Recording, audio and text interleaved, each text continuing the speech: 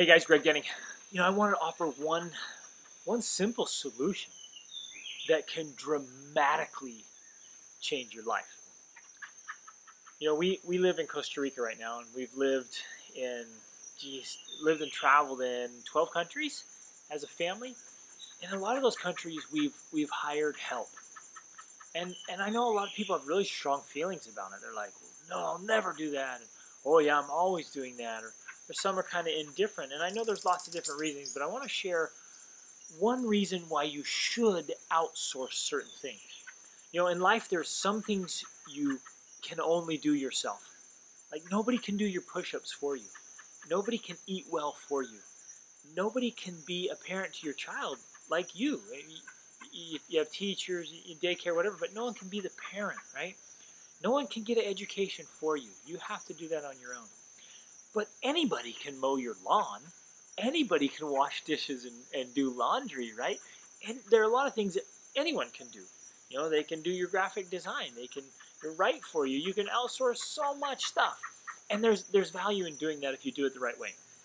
So we're living in Costa Rica, having a great experience.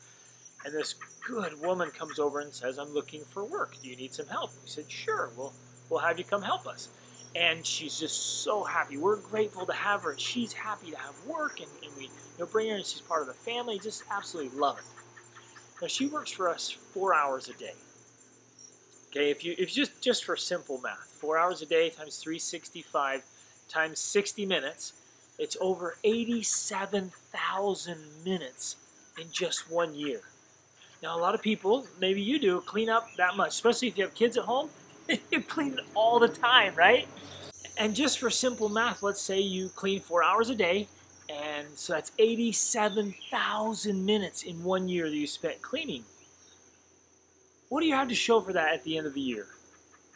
Right? Is your house now going to be clean forever? And yeah, I got a clean house, I never have to clean it again? No! The next day you have to clean it again. But what if instead you got some help or outsourced it somehow, just understanding the principle, and you put those same minutes, 87,000 minutes, to reading, to exercising, to studying, to learning, to spending quality time with your children, reading to them, right? What would you have to show for at the end of a year, right? Well, what if you took half of that? I mean, less than half. What if you took 40,000 minutes of just reading in that year?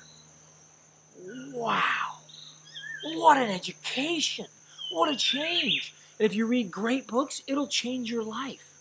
Input determines output.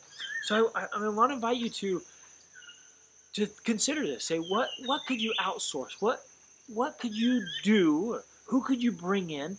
What can you get rid of so you can focus on your very best stuff? On the things that matter most, the 80-20 principle, right? On doing the things that only you can do and doing them greatly. How that would totally change your life. Just consider that one. Reach upward.